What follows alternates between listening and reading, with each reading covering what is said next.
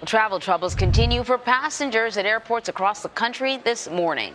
There have been more than 35,000 delays and 7,000 cancellations since Saturday, frustrating people either traveling on business or simply trying to start their vacations. Meanwhile, Delta officials reported an emergency landing in Charlotte, North Carolina yesterday after a plane malfunctioned and forced passengers to be evacuated. Kris Van Cleave has more on all of this from Phoenix. Kris, good morning.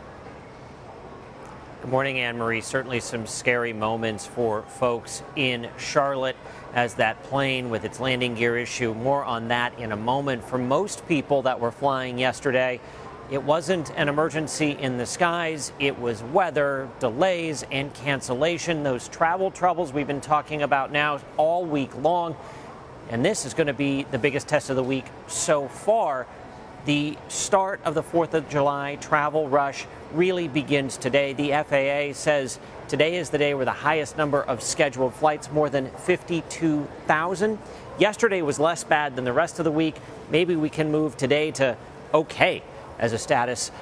Airlines are hoping they've turned the corner, but buckle up.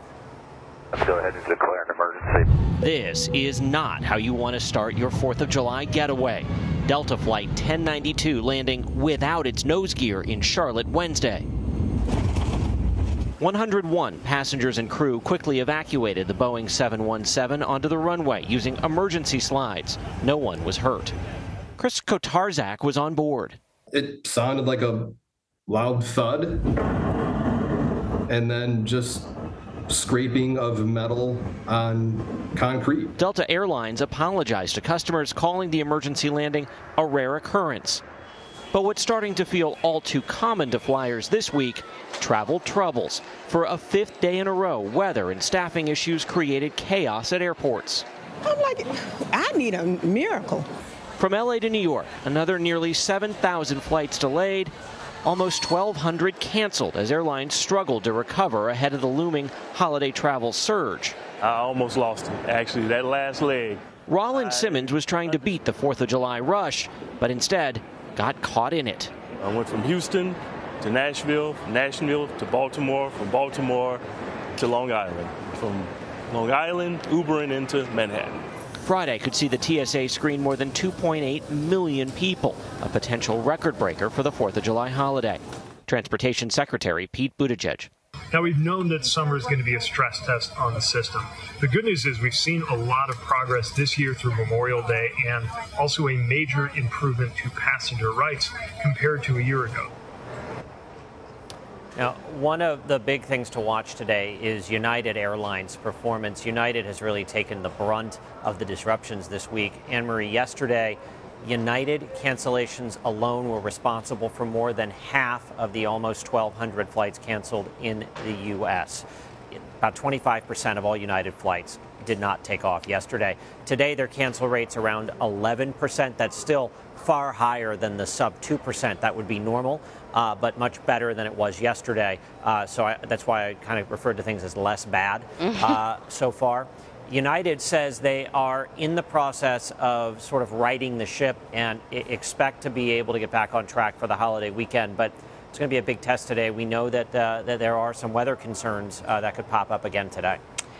So if travelers are stuck or, their flight has been canceled, what should they do? Are companies working to remedy these issues? Well, certainly the airlines are doing the best they can. If there's a thunderstorm situation like we're seeing right now in Chicago, or some of the operational just challenges, they're doing the best they can, I think is what we can say about the airlines. Travel alternatives right now, getting on another flight is going to be tough. You're going to see very, very busy airports today and tomorrow in particular. Saturday, Sunday, Monday might be an opportunity to catch up and get some of these folks that have been displaced back on their way. But you may have to get creative. Is there a train? Is there a rental car? Is there another option that gets you out of the problem-plagued area to somewhere where things are working better? I mean, you heard the guy in our story that was sort of ping-ponging up and down the East Coast trying to get to Manhattan.